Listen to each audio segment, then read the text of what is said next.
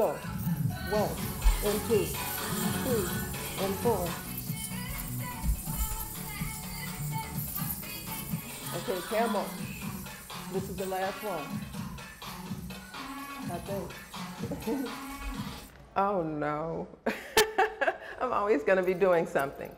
So this appears what I'm going to be doing for a while.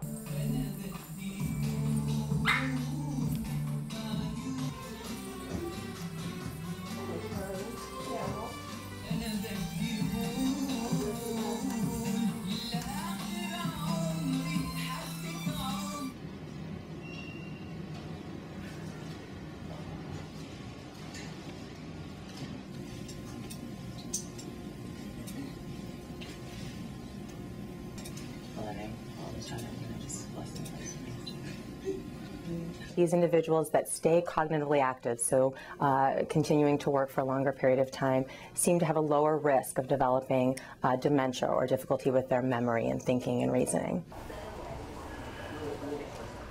Let them do it.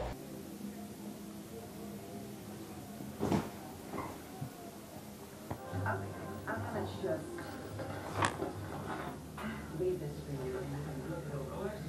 Continue to be engaged in whatever it is that's enjoyable to you. My parents are retired, but they're busier than ever. They're taking classes at their local university, they're continuing to attend lectures, and they're continuing to stay cognitively engaged and socially engaged in their lives.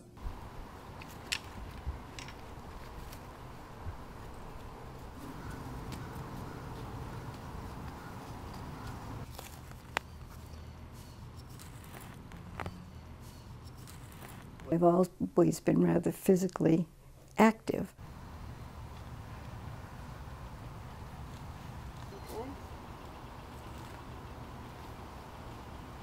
And then I have a book club, and I have the garden club, and I have,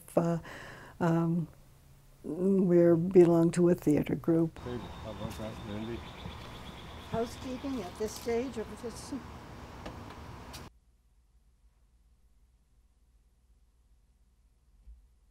Everyone contemplates their end when they get to be a certain age. You know you're not immortal. And if you can pick and choose, that's not a way to go down that inevitable path to death. The yard is full of all kinds of flowering plants and so forth, courtesy of this lady right here. Oh, we got talking about it. We are very, very blessed. Change. Turn around.